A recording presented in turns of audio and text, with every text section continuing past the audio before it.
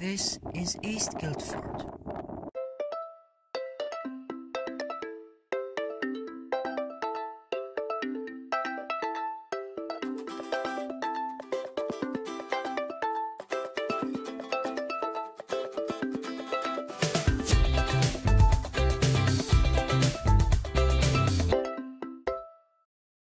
East Guildford Station opened on the 13th of July 1896, named Woodbridge, serving the agriculture showgrounds near the station at the time. 12 years later, in 1908, the station was renamed to East Guildford at the request of the council for a cost. It wasn't until almost 100 years later that the old name of Woodbridge was reused for the station one stop down the line today. Later on in the late 1960s, the station was renovated into the structure that still stands today. The station is located 14 kilometers from central Perth between Swan Street and Alpike Street in Zone 2, serving the eastern part of the town of Guildford. Train replacement bus stops for the station are located a short walk away on East Street, as well as a stop for the Route 36, which runs the entire length of the Midland Line. And while I was talking about that, we have now crossed over the tracks to the island platforms using the steep ramps on the eastern side of the station. Attention Transperth customers. Please be advised that smoking is not permitted on Transperth property or services. Thank you. This platform is just another simple hut one with a bit of extra shelter provided under the footbridge. As usual, Platform 1 is for trains to Perth and Platform 2 is for trains to Midland. Here you can see the footbridge that we just walked across from over there, and on that side is a small car park. Here is the good view of the station from the ramp leading down to the car park, which is a small sandy stone area with an asphalt lane in the middle. Down here there are also some bike huts and a bin, and then back over the footbridge to the platform, where there's an open station smart radar processor and another bin, and then under the footbridge there are some bike URLs. In the hut there is of course a help point with tickets, emergency and information, seating, the hut is shelter, and a defibrillator. On the other side of the hut there are some planters and a bit more seating under the light posts. And then on the other side of the platform, there is another smart radar processor if you're using this exit, which is a peculiar long flat path down the median of the tracks which leads to a pedestrian maze. Let's go all the way down.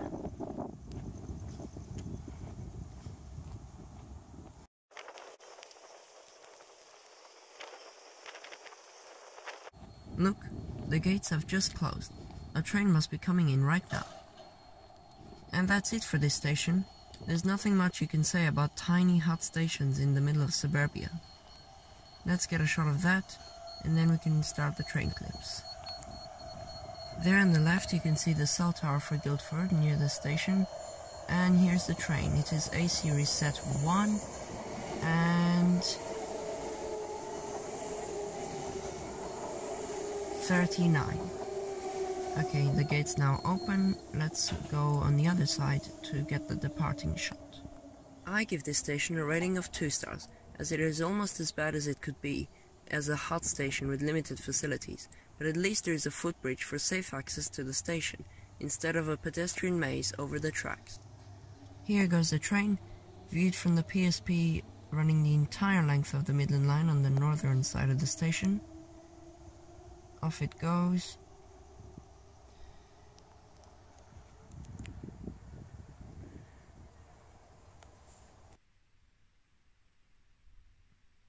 And then a quick walk down, there's this sign which points you which way Perth is and Midland is. Only 14 kilometers to Perth and 2 to Midland. Midland is not very long. And this is where we started the video. Train clips.